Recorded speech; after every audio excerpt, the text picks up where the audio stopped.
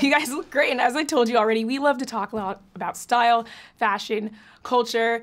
Your character got some pretty cool threads this time. You actually added some feathers. Tell me about getting into the wardrobe department. I mean, they are incredible.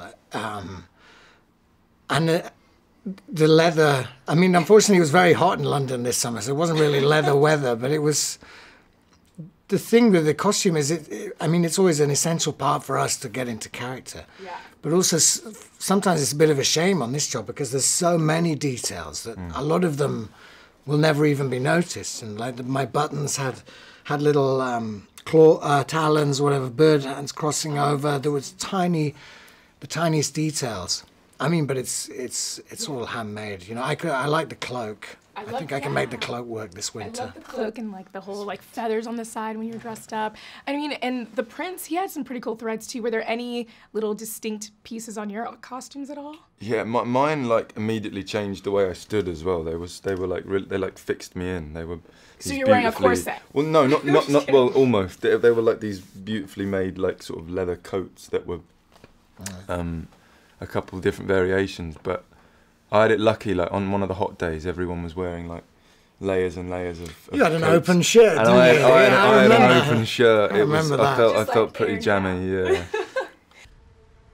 It's nothing of any real consequence, and it's certainly no reason to overreact. It's just that Prince Philip has disappeared? No, Philip has... Yellow fever? No, wait. Leprosy. No, Mistress. Prince Philip has asked Aurora if she'll become his... Don't ruin my morning. Well, I mean, I think that you guys looked pretty great in all of your costumes, and it really gets you into the character and gets us into it.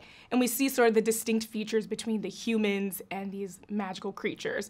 And I love how it kind of highlights how different they are. And it also makes me think of today, how we live alongside people who look a little different. What do you think this movie also says about just living with others who are different from you? Well, I think that's rather the message, sort of one of the main messages of this one. Unlike the first movie, which was about that real love can come in all shapes and sizes. It doesn't have to be from a prince. It can be from a mother figure or whatever. And I think in this one, we're living in a very divisive time in human history, again. And there's a lot of divisive politics. I know there is here in the States and in Britain at the moment. We're very polarized people. And in these moments, often, you know, it's easy to find scapegoats for our problems. And that's what's happening in the world. And I think one of the messages here is that we should celebrate our differences, that we're not as different from one another as people would like us to believe. It simplifies things, you know, that sort of idea. And that's interesting mixed with the fairy tale where we talk about good and evil, which amazingly is still language that we use today, because it's much more complicated than that. You know, it was an easy way to explain things to children. You know, that's good and that's evil, but we should be more, what's the right word? We're more sophisticated than that. All right. Well, thank you guys so much for your time today. Thank you.